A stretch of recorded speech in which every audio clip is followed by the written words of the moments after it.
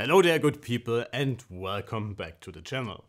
The 2023 Lenovo Legion Pro 7 is amongst the most well-received gaming notebooks this generation, and for a good reason.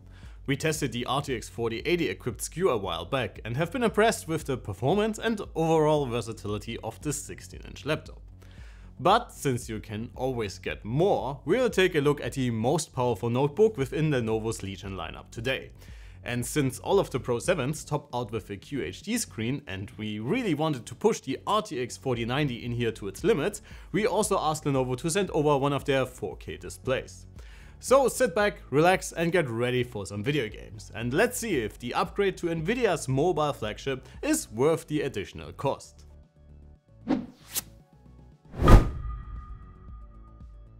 All Legion Pro 7s come with Intel's i9-13900HX, and in addition to the RTX 4090 Mobile, our unit comes with 32 GB of DDR5-5600 memory and two 1TB NVMe SSDs. Unfortunately, only one panel is available on the display side of things, which is a pretty bright 240Hz QHD Plus screen with a matte coating. The monitor we will be using for most of our tests today is the Legion Y32P. It's an absolute unit of a 31.5-inch display refreshing at a very snappy 144Hz. Since we already reviewed the 4080 SKU of the Legion Pro 7, I will not spend too much time on the chassis and port situation. So if you're interested into a more detailed look at what makes this one tick, please either watch our video or head over to our written reviews. I will link everything in the description below. In general though, the Legion is a very well-made notebook and it's built incredibly well. Some of you criticized Lenovo for removing some everyday creature comforts, like the fingerprint reader or the illumination above the ports on the backside. I must say I agree with the point that machines within this price category should have some form of biometrics, since the Legion does not even come with a Windows Hello webcam. I personally never missed the illumination, and in general I also prefer this design over last year's Legion 7. Yes, there's a bit more plastic all around, and you could easily mistake this one for the mid-range Pro 5 lineup. But again, this one is built like a tank and still manages a somewhat subtle and professional design. The same holds true for the Y32P. It looks very clean for a gaming display, and while the back feels a little plasticky, the stand itself is very sturdy and allows for flexible adjustments. I've been daily driving this combination for a few weeks now, and during that I really came to love the Legion's port arrangement. It is not just the sheer amount of connectivity this one brings to the table, placement is also amongst the best layouts on the market right now. You can easily connect two displays, Ethernet and some USB hubs, while still managing a clean setup since almost all of the bigger connectors are on the back, leaving the side USB ports for external hard drives, card readers or whatever else you need on a daily basis. The Y32P continues the trend of well thought through connectivity and comes with two HDMI 2.1s, DisplayPort 1.4, USB-C and audio combo port, and two USB-As to use for your peripherals, for example.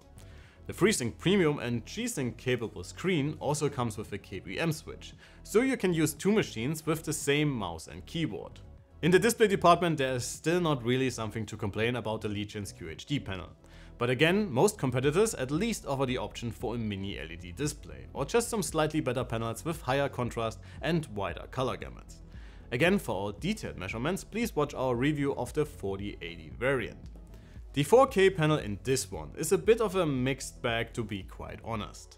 The subjective impression is quite good and I like this one a lot for games and work, but our measurements reveal average numbers at best. While display brightness is less of a concern for stationary displays, around 250 nits might get you in trouble if you work or play in a very bright room, and contrast is definitely way too low for any display in 2023. Color gamut coverage and color reproduction on the other hand are pretty alright for a gaming focused panel, and since Lenovo added an sRGB profile, it is well suited for video color grading. If you have the chance to manually calibrating this one yourself, even at least semi-professional photo editing or graphic design work is easily possible as well. But with a 144Hz refresh rate, this hardly classifies as an office or work monitor, but the Y32P is laser focused on the gamers amongst you. Let's start with the bad news first though. We have been able to detect PWM. but at a very high frequency of 250 kHz, so it should hardly affect even sensible users in this regard. Unfortunately, the PWM frequency also messed up our gray to gray response time measurements, but 7 milliseconds for black to white will give you a good time in even the fastest shooters. Our subjective impression also left us quite impressed, and the large high-res panel is well suited for all sorts of genres. Alright folks, let's finally get to performance. I will skip our usual CPU section almost entirely, since, well, it's an i9-13900HX and we already know this one quite well. If you want more details and all of our benchmark results, please check out our written review for the RTX 4080 SKU on our website. On the GPU side of things, the mobile RTX 4090 in our review unit is allowed the same 175 watts power target as its smaller sibling, so it will be very interesting to see how much more performance you will get out of the same form factor and cooling solution.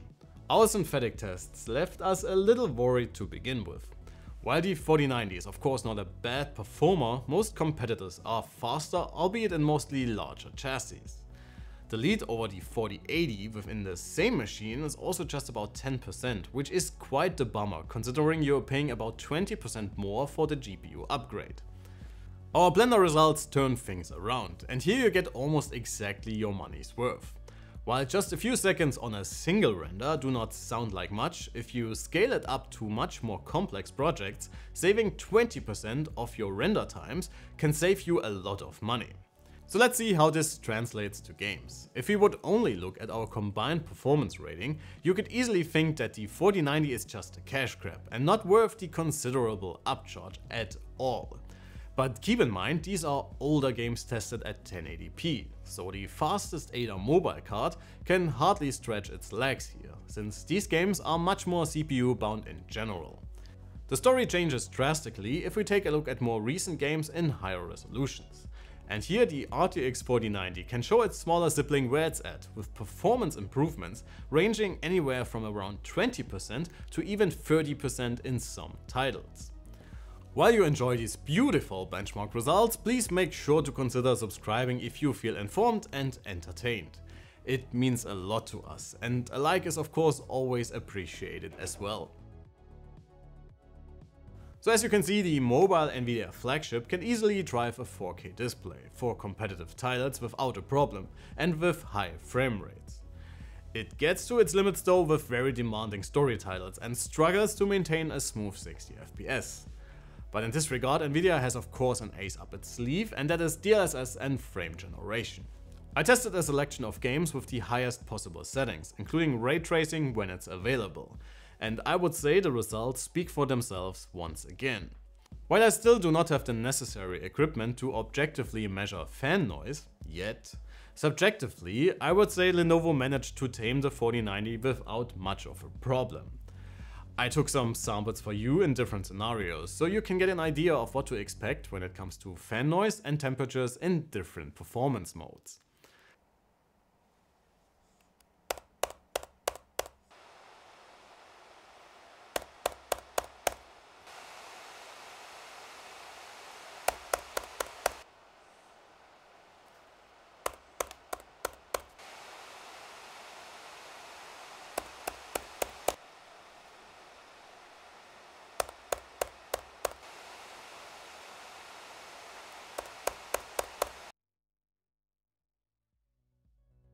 Alright folks, this shall be it for today.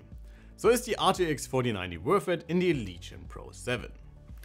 If you get this one with an external screen in QHD or even 4K, I would personally say yes it is. For the most part you get exactly your money's worth of additional performance, and it seems like Lenovo puts the Legion on sale frequently, which might sweeten the deal even further.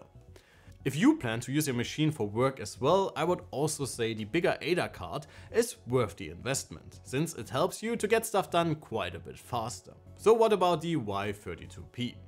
Well, it definitely has its weak spots, especially in the brightness and contrast area, and PWM might be a no-go for some of you. Still, for a sub $1,000 4K gaming panel, it might actually be a solid option, and it definitely makes for a very clean setup with the Legion Pro. But please guys, let us know what you think, and please also let us know what you think about these videos in which we focus more on GPUs or external displays. Again, feel free to like the video and subscribe to the channel to stay up to date with our future uploads.